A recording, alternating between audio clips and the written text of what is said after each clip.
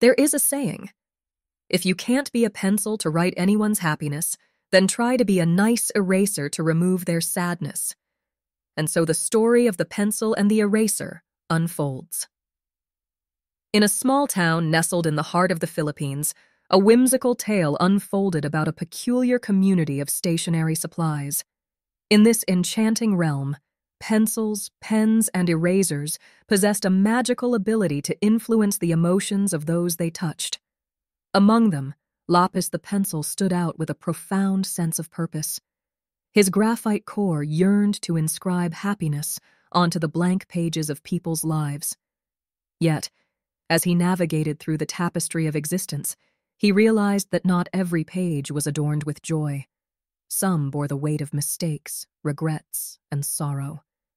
In the midst of contemplation, Laapis sought the wisdom of Boora the Eraser, a silent companion perched on a nearby shelf. "Boora, my friend," Laapis spoke with gentle conviction. "Not every story can be written with happiness, but perhaps you can help erase the moments of sadness, the mistakes people wish to forget." From that pivotal day forward, Boora embraced a newfound perspective.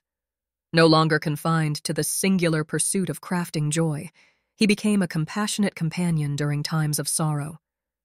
Approaching his role with empathy, Boora began befriending those grappling with difficulties. In the act of erasing tears, comforting hearts, and smoothing out the rough patches in people's lives, he found solace.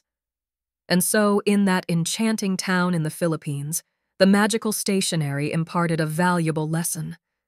The beauty of life resided not only in the joyous strokes of a pencil, but also in the gentle erasing of sorrows.